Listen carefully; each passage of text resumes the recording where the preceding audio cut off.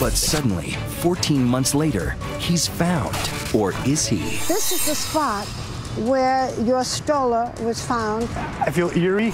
Barbara Walters with the amazing search of a lifetime that you'll only see here. A grown man's obsession with finding out if he's the real baby Paul. I felt the color drain from my face. Could it tear his family apart? Dad. A 50-year-old cold case and our brand new investigation, turning up fresh leads, DNA tests, stunning age progression images, what the baby would look like today. If he's not the real Paul, then who is? Could it be one of these three men? Tonight, cracking open the case. Oh, this is close. Of who was really stolen at birth. Here's Barbara Walters. Good evening. Tonight, a most bizarre story. What would you do if everything you thought you knew about your life was a lie, and the real truth was more incredible than anything you could have imagined? Well, one man is telling that very story about the suspicions and the family secrets that have haunted him for the last 50 years. So join us now as we take you along on this thrilling mystery.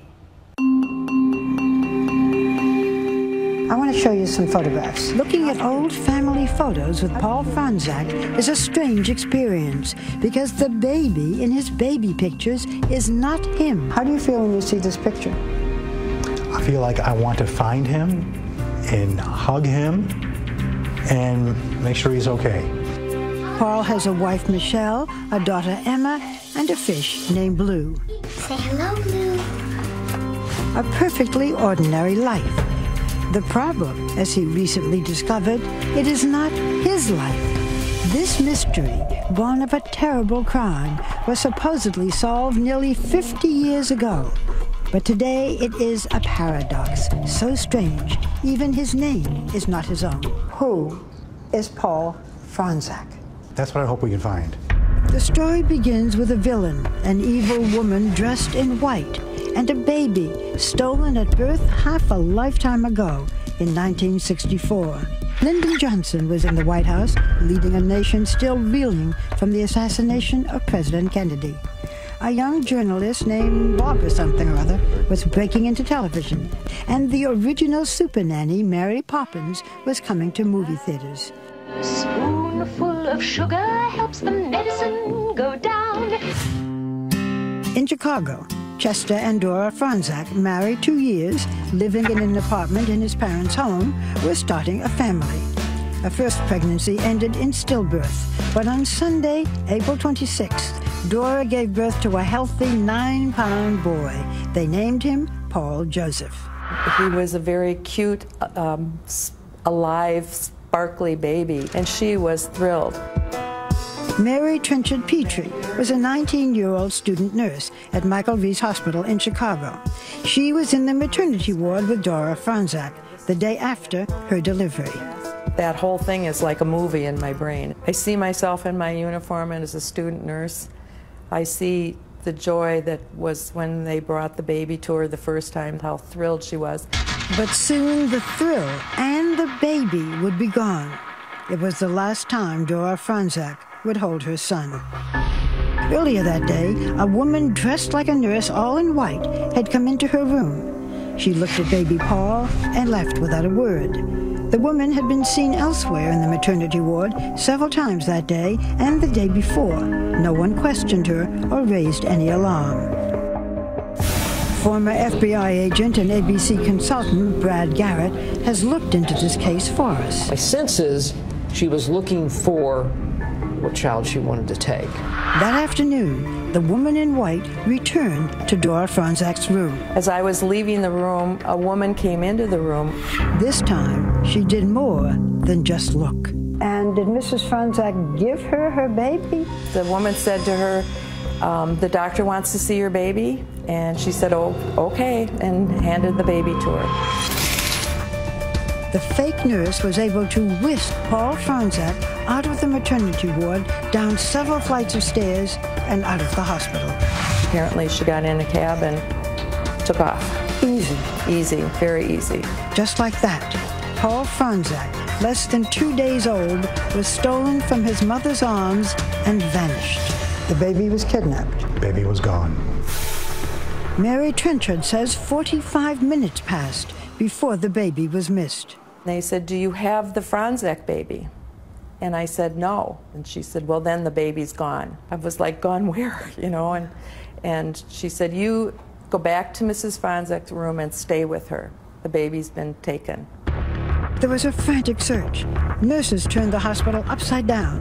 But astonishingly, for several hours, no one told Dora Fronczak, the one person best able to describe the kidnapper, that her baby had been taken. Your heart must have been in your mouth. It was awful. Finally, authorities came empty-handed to the maternity ward to deliver their stunning news. And they told her, "Mrs. Fronczak, your baby's been taken." Is there anything you'd like to add, Mr. Fronczak? Do you have any personal theory? What would you like to tell the person who took the baby? We uncovered rare archival news photographs and film footage of the case. Here is Chester Fronczak, the day after learning that while he was at work as an aircraft machinist handing out celebratory cigars, his boy had been stolen. Do you have an appeal to the kidnapper? I pray that she'll take care of the baby and return him.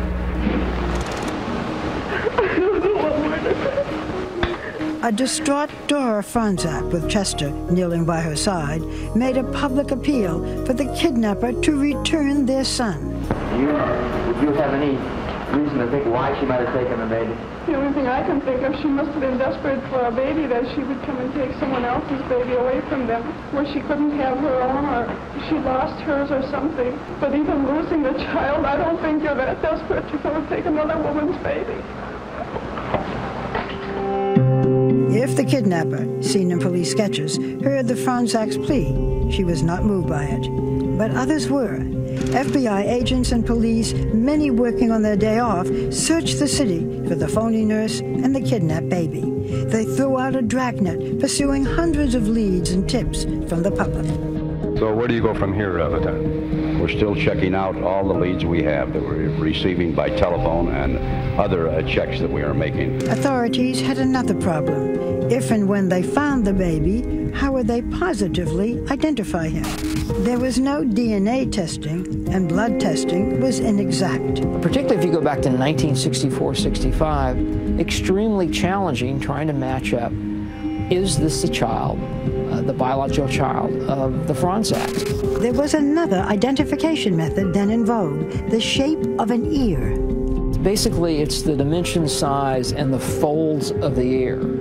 Authorities were about to get a chance to put the ear theory to the test. 14 months after the kidnapping, a child was found. A boy, apparently the right age, halfway across the country. Was it possible? Might this be the face of Paul Fronczak? When we come back, the Fronczaks want to see him with their own eyes. Authorities want a good look at his ear. Stay with us.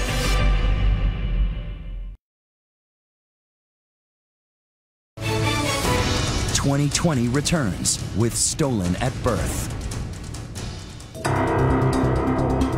It was the biggest kidnapping since the Lindbergh baby. Paul Fronczak, stolen at birth by a fake nurse. His angelic face peering from the front page was the last anyone had seen of him. Left behind were an empty crib and 2 broken hearts. A year passed, and then one day their phone rang. 800 miles away in Newark, New Jersey, a boy had been found. The FBI contacted my parents and said, "We think we found your son." So my parents had to drive to New Jersey. And they said, "This is our baby. This is Paul. We recognize him." Yes. Whoever abandoned the baby had dressed him up, wheeled him to a department store in a new stroller, and walked away. You have someone who places a child in a place that's going to be found and found quickly. So it's not somebody that wants this child to die or be harmed in any way. This is a picture of you when you were found in Newark after you were abandoned. So how do you feel when you see yourself? That's my first baby picture. That's all I have so far. This is it. That's it. This is the boy New Jersey authorities called unknown male number 1 in the arms of a nurse from a Newark hospital. Somebody wheels a stroller, puts you here, walks away. And never looks back. And never looks back. It's crazy. Last week, we returned to Newark, New Jersey with Paul Fronczak, back to the very place where someone left him sitting in a stroller 48 years before. Is it emotional for you to be here? It is. I feel eerie. I feel anxious. I feel excited. I feel sad. Yeah. All those things. Paul Fronczak, back on a New Jersey street, a crossroad in his life. I wish these walls could talk. You know, maybe we could learn something. I don't know. It's just, I can't believe that this actually happened. I can't believe it's my life. In the summer of 1966, the Fronczaks believed their family had been miraculously reunited. The FBI ordered a series of blood tests on the abandoned boy and compared photographs of his left ear with that of the Fronczak baby. Eventually, confident enough that they informed the Fronczaks, who said they had no doubt that the child was theirs. They brought him home to Chicago and, for the second time, named him Paul Joseph Fronczak. Your parents were convinced. Why were they so convinced? I feel it's the FBI. The FBI is like the epitome of authority. And when they say, this is your child, I would believe them. That's it. And that ended the search. Yes. At that point, everyone stopped looking for Paul Fronczak. That was the end of the story. Yes. Tell me about your childhood. Was it happy? Yeah, it was a great childhood. Barbecues, family get-togethers, family vacations. The family, so often filmed in heartbreak, now recorded home movies of their own. The star of every celebration, of course, was Paul. They had missed his first step, first word, first birthday, but Paul was now back where he belonged, blissfully unaware of his past, until years later. When you were 10 years old, you had a shocking discovery. Tell me about it. I was looking for Christmas presents and snooping around the house, and I found all these boxes. And it turned out it was a box of clippings and a bunch of cards and letters about a kidnapping. Did you ask your parents about it? I did. I asked them, what is this? And they said, well, you were kidnapped. We found you. Just like that, you were kidnapped, we found you? And that's all that matters. You're our son, we love you. How did your parents explain what happened to you? They really didn't talk about it. It was something that we really didn't bring up in the house. It was a very touchy subject. Did you ever feel that there was anything out of the ordinary when you were growing up? Well, I did notice that I didn't resemble anybody in my family. You had a brother?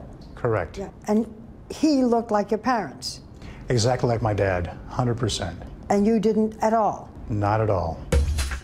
When he grew up, Paul pursued a career as an actor. I told you we were nice. We're really nice. His resemblance to George Clooney got him work as a stand-in in Ocean's 11 movies.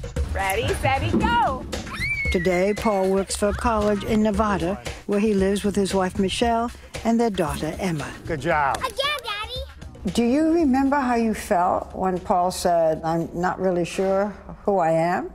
The first time he told me, I thought he was joking. I thought he was just kidding around, but then once I realized it was true and I saw the newspaper clippings, I felt very sad for his parents and sad for him.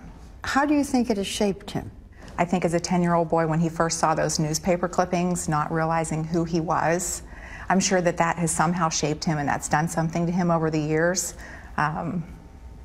It's just sad. Was it sort of there in the back of your mind, this peculiar thing? It was really a big part of me through my whole life, and it just got bigger and bigger and bigger. Who am I? Who am I? Yeah. Then last year, Paul happened to see a DNA test kit for sale at a local drugstore. At last, an easy answer to the question that had followed him all his life.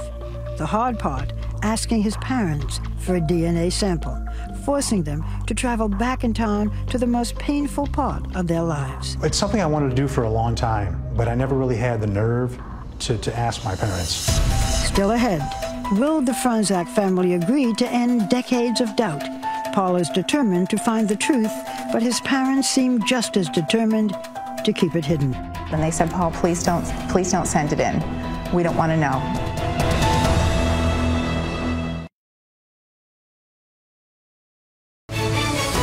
Stolen at Birth continues. Once again, Barbara Walters. From his home in Las Vegas, a city defined by luck and loss, Paul Fronczak took the biggest gamble of his life. After decades of wondering, of suspecting that he might not be the baby stolen from his mother's arms, he asked his parents for samples of their DNA. I think I got him off guard a little bit. Because I mentioned to my mom, did you ever really wonder if I was really your child? She said, yeah, we thought about it. I said, well, what if we can find out a way? And they said, well, yeah, we'd like to know. And then I went and got the DNA kit, and it was all done in 5 minutes. But later, second thoughts. Were you ready to handle whatever secrets might come out? Yes. Were your parents ready to handle the secrets? No. They called me and they said, we don't want you to have that test done. And if you do it, we don't want to know. I had the packet ready to go on my desk in my house for about 3 weeks. And I would pass it every day, fighting with whether to do it or not. And finally one day I told my wife, I said, you know what?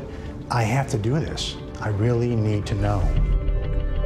It was the answer that he had anticipated and feared. The results were in. The test that would tell him if he'd been living a lie. Describe the moment when you got the results of the DNA test. I got the phone call. I found out that there was no remote possibility that I was a Fronczak child. And all of a sudden I felt the color drain from my face. And I said, are you okay? And he said, I don't know. He said, I feel a little dizzy. I need to stay in my chair right now. And all of a sudden I started thinking, I don't know anything about myself. I don't know how old I am, my heritage, my birthday, all these things that people take for granted. Everything I thought was my life wasn't. He said, I don't know anything about myself. And I said, well, you do. You're my husband. You're Emma's dad. You know who you are. But who he is not this baby boy. For Chester and Dora Fronczak, the fairy tale ending to their family tragedy was revealed to be just that, a fiction. How does a loving son say to his parents, you are not my biological parents? That was another hurdle I had to go through. My dad's 82, he has a hard time hearing on the phone. And my mom, I knew she would be very upset. So I really thought the best way would be to send them a letter. Would you read it? Sure.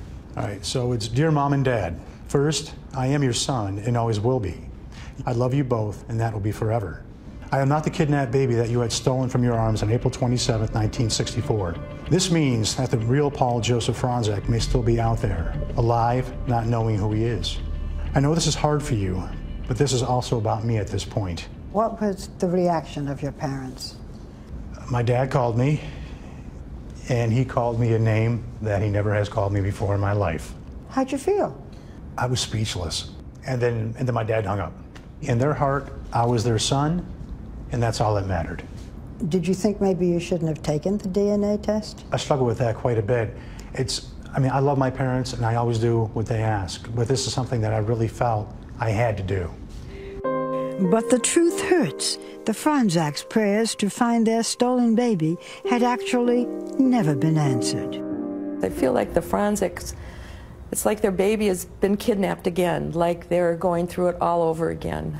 For Mary Trenchard-Petrie, the student nurse who witnessed their grief firsthand, it is still a heartbreaking development. We have a film to show you from 1964. It's your parents at a press conference just days after their baby was stolen. Let me show it to you. Okay. The only thing I can think of, she must have been desperate for a baby, that she would come and take someone else's baby away from them. What are your thoughts when you see this? It just really hits home with how my mother-in-law felt. And then it hits home that the pain that she went through then, I'm sure she's feeling it now. For Paul, fond memories have become bittersweet, tainted by the knowledge that he was not kidnapped and found. He had been abandoned, most likely by a parent. The toughest moment for me is when I watch the home movies of when I was first brought back from Jersey, and I see how a young boy was running around that someone had just left. And it kills me every time I see that. I look at my daughter, she's 4 years old, and the thought of leaving her behind That's what really hurts me the most. Paul is now determined to solve the two mysteries in his life. Who is he, and what happened to his parents' stolen baby?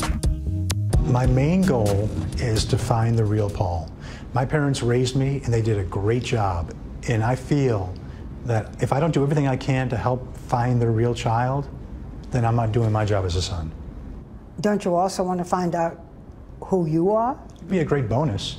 But the bigger mystery is who is and where is the real Paul Fronczak. Yes.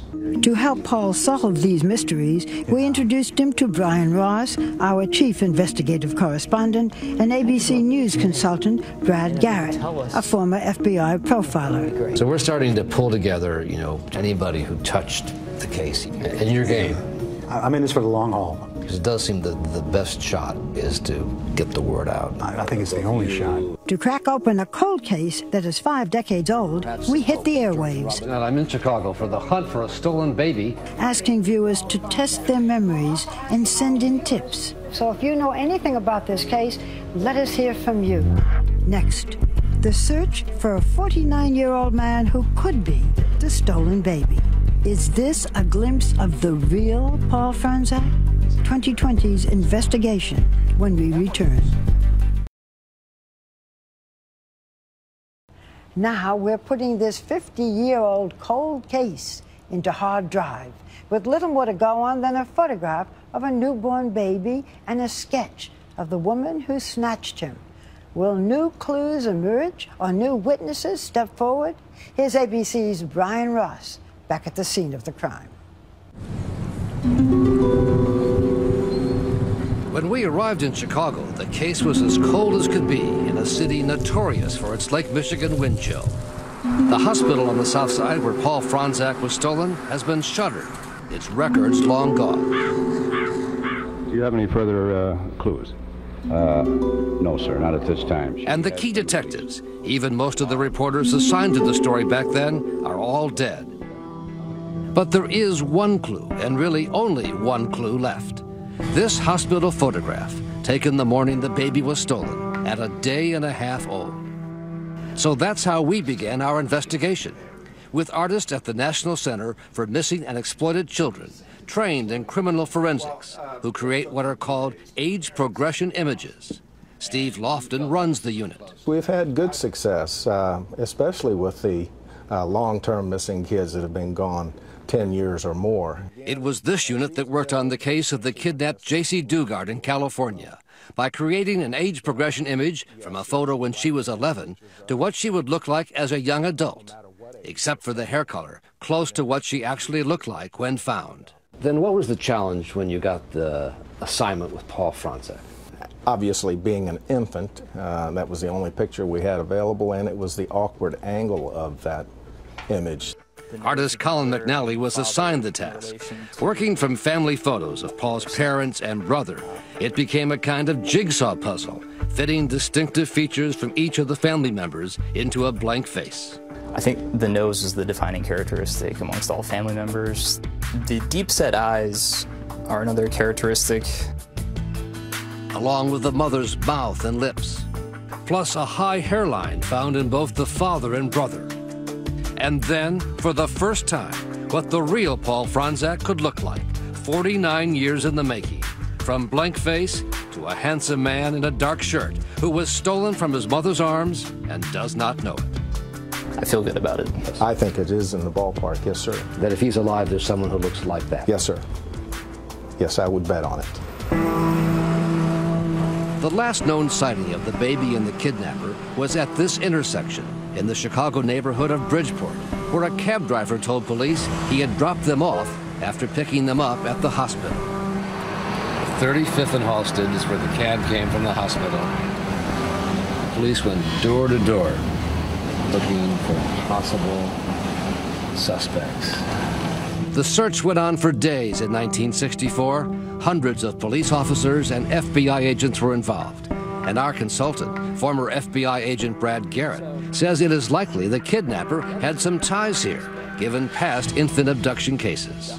They tend to be from the community where they take the child. So we did our own door-to-door canvas with the image from the Center for Missing and Exploited Children and another one produced by artists commissioned by ABC News from the Michigan firm Fojo.com. Some of the old-timers in Bridgeport remembered the case. I do remember that baby being stolen. And a few remembered the door-to-door search. Yeah, there was handbills with the picture of the woman. A drawing? Yeah. You don't recognize these pictures. But that was about all. So then, once again, on the air on our ABC station in Chicago, Channel 7, to show the new age progression photos. What he might look like. And within hours, the tips began to roll in. One viewer said the stolen baby was a Chicago fireman, and we'd find him at this station house on the south side. Never heard it. Never heard of it. Next, another viewer thought the owner of this suburban restaurant was the stolen baby. What have you take your hat off there? What have you seen? No? No. But another lead gave us new insight into the woman who kidnapped the baby. She may have tried to steal another baby a few weeks earlier from the backyard of this home, also on the south side of Chicago. And all of a sudden, I heard my mother scream, "Oh my God, that's her." And Mom was pointing at the old black and white TV set, saying, "That's the woman who was in our yard, trying to take Nicole." Joan Rome was a teenager at the time, and her niece Nicole was 10 months old, in a baby carriage, while Joan's mother took down the sheets from the laundry line. Mom immediately ran to the other side of the sheets and yelled at the woman, "What are you doing here? Get out of my yard." The woman had taken the mosquito net off Nicole's buggy and had her hands in the buggy ready to grab Nicole. So she took off running? She took off running, yes. And my mother scooped that baby up and took it right in the house. She says her family called the local police precinct, but that there was never any follow-up. Boy, that's really interesting. When Brad Garrett and I went to Las Vegas to brief Paul Fronczak on the hunt, he was disappointed that so many of the tips were blind alleys, but convinced the drawings were still the best leads. Well, that one looks exactly like my mom and all her brothers.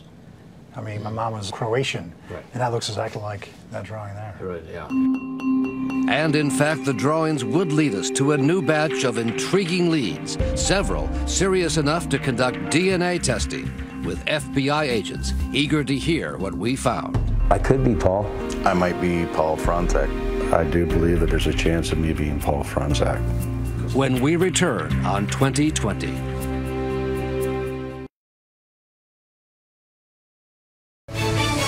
Stolen at Birth continues. Once again, Brian Ross.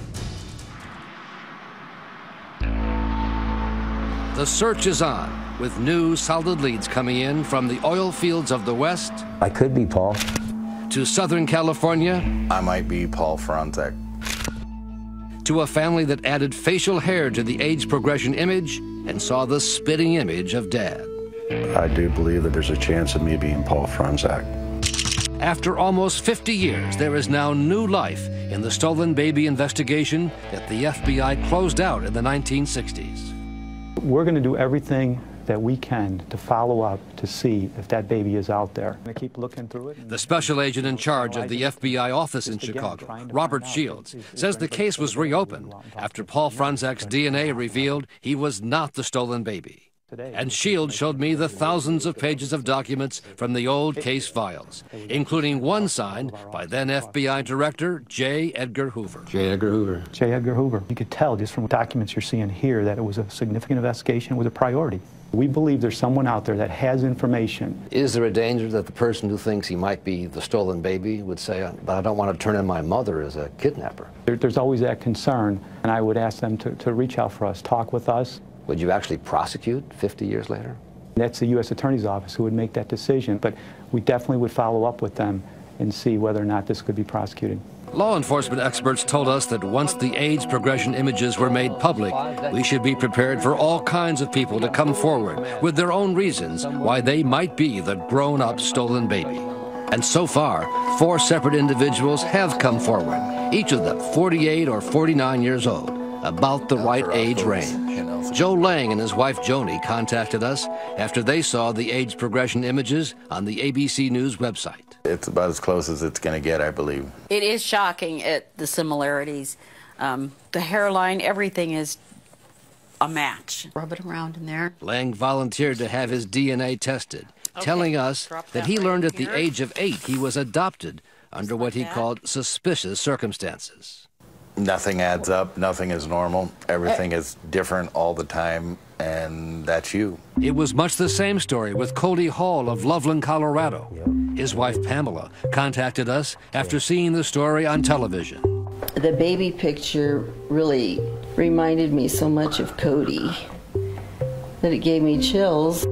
Paul said he wanted to take a DNA test because he never knew his birth parents and was told he was just found somewhere by a relative. She just said she found me, but I don't know how that was done. And then there is David Fisher, who lives outside Fresno, California, a man with a troubled life that he says grew out of uncertainty about his real identity and parents, even questioning what appears to be a valid birth certificate.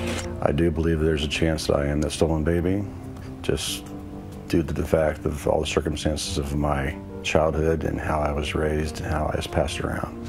As he provided us with his DNA sample, he told us how his wife and children saw the ABC News stories. And when they saw the picture pop up, they said, "Dad, that looks like you."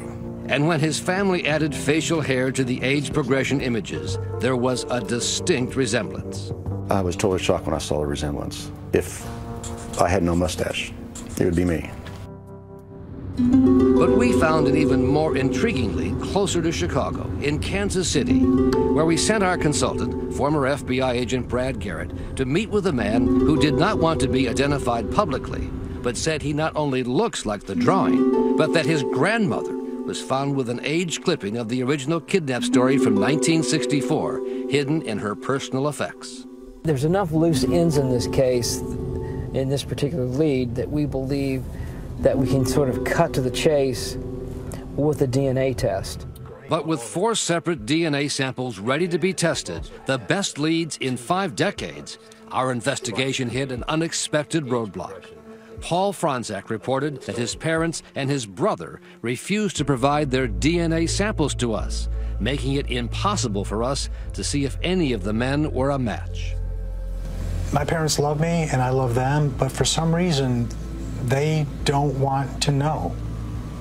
And I think by not wanting to know, they don't want to help at all. The Fronczak parents, Chester and Dora, and their other son, David, say they will work with the FBI. But the parents declined to speak with us and have not spoken publicly about the case since 1964, when they pleaded for their stolen son's return. And it turns out there are a number of questions they have never addressed, either publicly or with their son. When they brought Paul home from New Jersey, there was no celebration, and they refused to talk to reporters about what should have been a joyous homecoming. In fact, there was so much uncertainty about the case that they were required to formally adopt Paul as their son. And the previously sealed adoption files obtained during the course of our investigation in fact say the blood tests of the parents and the little boy were contradictory, meaning the test did not prove or disprove that the little boy was the Fronczak son. But it turns out the top detectives on the case, including Lieutenant Jack Cartan, who helped lead the investigation, were skeptical all along. He was sure that was not the baby. Lieutenant Cartan's daughter, Mary Hendry, told me her father said the police and the FBI tried to tell the parents it was not their missing son, but kept it quiet publicly. The FBI and Chicago police, who were working together closely, agreed that they would do that. They kind of went along with it? Yeah. I overheard him saying to my mother, that's not the Fronczak baby. But those people are so nice and want to believe it that we're going along with it. With the public believing the case had been solved, the FBI and Chicago police essentially closed the investigation. The search for the stolen baby was over. And at the Fronczak home, Paul says his parents never shared whatever doubts they might have had with their adopted son, trying to keep it all a deep, dark secret. Next, Paul hits a bullseye with a DNA test, his first blood relative. I'm like, oh, this is close. This is good, right? What can she tell him about his family? Coming up.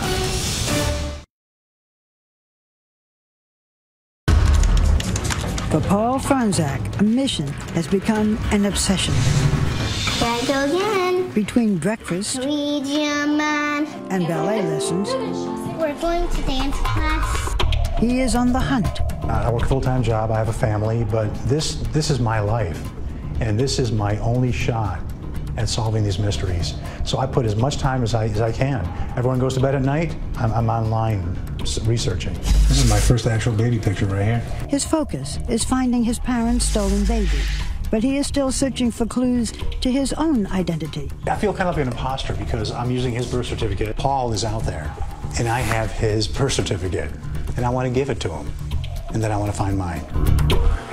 Desperate to find any connection to his biological family, Paul sent DNA samples to the genealogy site Ancestry.com. We took the sample that you gave us, and we put it on a chip. And what that does is it gives us a unique DNA signature that only you have. So we compare your DNA to DNA from populations all over the world. So you're kind of like CSI, but you work with DNA.